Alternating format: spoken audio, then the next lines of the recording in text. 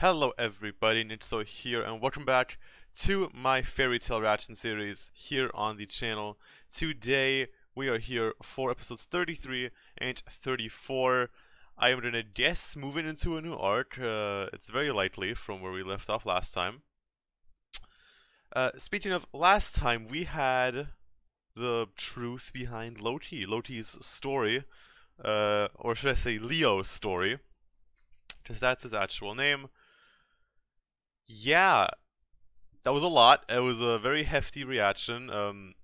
Minus the first episode, which was just what the fuck. But like episode 31 and 32 were damn, especially episode 32, good ass episode. But it was a pretty heavy episode. I just love the Lucy Loki dynamic in that episode. It really shows how much Lucy actually cares for her friends, and like all the magic powers she used just to prove a point to the Spirit King, summoning all of her celestial spirits at the same time. And hey, Lucy did get something out of, the whole Phantom Lord, Loki, whatever, drama. She got a new celestial spirit, a new Zodiac key, Leo, obviously. And I know, I looked it up after the reaction. I know now which of the sign that was missing. It was Pisces. So Lucy now has Virgo, Taurus, Sagittarius, Aquarius, Leo, and Cancer, right? So that means she's missing Libra, Scorpio, Aries, Capricorn, Pisces, and now I'm forgetting the last one. God damn, I counted them all last time. Gemini, there you go. I got them all. So she's missing those 6. We already know what Aries looks like because we saw it in the Flash of Karen. So that still leaves 5 more Zodiac spirits to discover. Very excited. Maybe we'll get a new one in this upcoming arc. Which, let's talk about that. So we ended off episode 32 with Loki giving everyone like these tickets to like a beach vacation, which was fun. But then we had this very ominous, foreboding ending line of Lucy where she talked about Urza's smile, like fading away. And then we cut over to this weird, very weird place. And this episode is called the Tower of Heaven, so I'm assuming whatever weird tower thing we saw is the Tower of Heaven. And it's very easy to assume immediately with the connection to heaven and earth and Urza that this is going to be Siegrain stuff. So I am very excited to see, because Siegrain has been, like I said this last time, Siegrain has been built up to be shady since episode 10, but especially in Deluna when we had the whole old tier stuff. I haven't rewatched that scene. I rewatched that scene like a few weeks ago when I rewatched Deluna, and I don't remember the full context of it. I just remembered him talking about, some sort of evil plans, Ulti was working with him, and he had some sort of book that said something about heaven and earth. And also Happy at the end of last episode said something about heaven and earth in the little like post-episode little scene with the chibis. So, we're gonna most likely move into some new stuff right here. I think we were starting off with the beach vacation stuff, though, just had to test the audio, and we're definitely at a beach right now. So that's I guess we're gonna start off lighthearted in this episode. Also, I get to watch opening 3 and ending 3 finally in this reaction. Not this episode, but the next episode, episode 34. I'm gonna be watching the opening and the ending for the first time, and maybe even the last time. I don't know when the new opening starts, but I'm assuming it's gonna be either episode 35 or 36. Just if I were to have to guess, if they're all like 12, 13 episodes long. They really should have just made this easy by just like opening 3 played for most of Phantom Lord. Just have it include the Phantom Lord stuff. And if an opening starts playing at the beginning of the arc, then make it cover the stuff that is in the arc and not like in the next arc, because I'm assuming that's what's gonna happen. Because that's what happened with opening 2. It was playing throughout essentially all of Deluna and only like 3-4 episodes of Phantom Lord, and they included all of Phantom Lord stuff in it. So I don't know what A1 was thinking, but what can you do? I think it's A1 that animated this. I'm not actually 100% sure, but I'm pretty sure it is. Whatever. Let's jump into it now.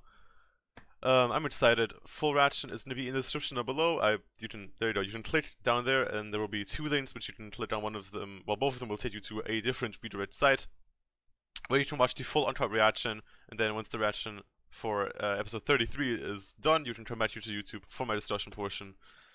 Yeah, let's jump into it. Fairy Tale episode number 33 in 3, 2, 1, let's go.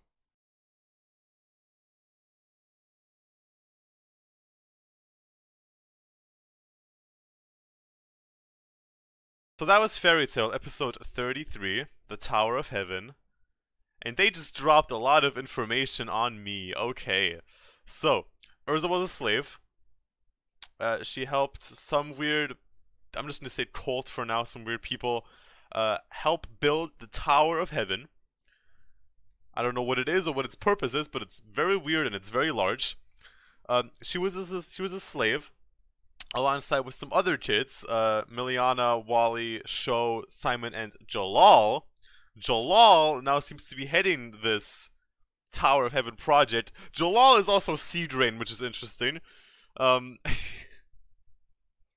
So I do wonder, is that literally just Siegrain, or is it like a clone of him, or is it like, I mean, they have the exact same art. It cannot be a different person. It has to be something like that. Or maybe Siegrain is a clone of Jellal? Just how does one be in the Era Magic Council and then have still time to be over there and do all of that, right? There has to be, but we even saw him, like, this can only be like maybe 2-3 days or something at max after Maltrov's trial. Because Siegrain was there at his trial. Unless that is that, I mean, we saw him already losing like a hologram in that episode 10 when Urza was being trialed. There was already a hologram of him like there, or like a projection, right? So maybe Siegrain is really just one of those, but maybe like a stronger one. I have no idea. I'm not sure how this man can. I don't know if he literally just went to that place and like keeps switching between them, but wouldn't that be a bit weird to the other council? Where does this man keep going? Huh. Okay. I also do wonder, we didn't see Ultir at all this episode.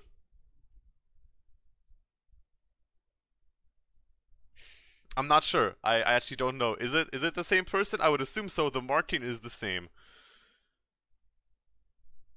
Alright. And Urza's apparently going to be a sacrifice, a living sacrifice. I need, hold on, I'm going to look exactly what Jellal said, because I didn't quite need to look at that conversation he had with that other guy with the hair. Hold on. That one guy with the hair. Lord Jellal, I'm here to report that they've captured Urza and are heading here now. However, why have you let that traitor live until now? With your magical power, you should have been able to dispose of her easily. Well, that wouldn't do. What did he say? The world would be too boring? Would be too boring a place. However, now that the Tower of Heaven is complete, allowing her to live would cause issues. The time has come. You will become a living sacrifice to our aspiration, Urza Scarlet. Okay. Okay. I'm not sure what that means, but we're trying to find out. Well, with that being said, let's move on to the next episode. I'm very intrigued to see where this is going to go. And we can finally watch the opening and the ending now for episode 33. So let's jump into it. Fairy Tale episode 34. I said 33 just now. Episode 34. And 3, 2, 1. Let's go.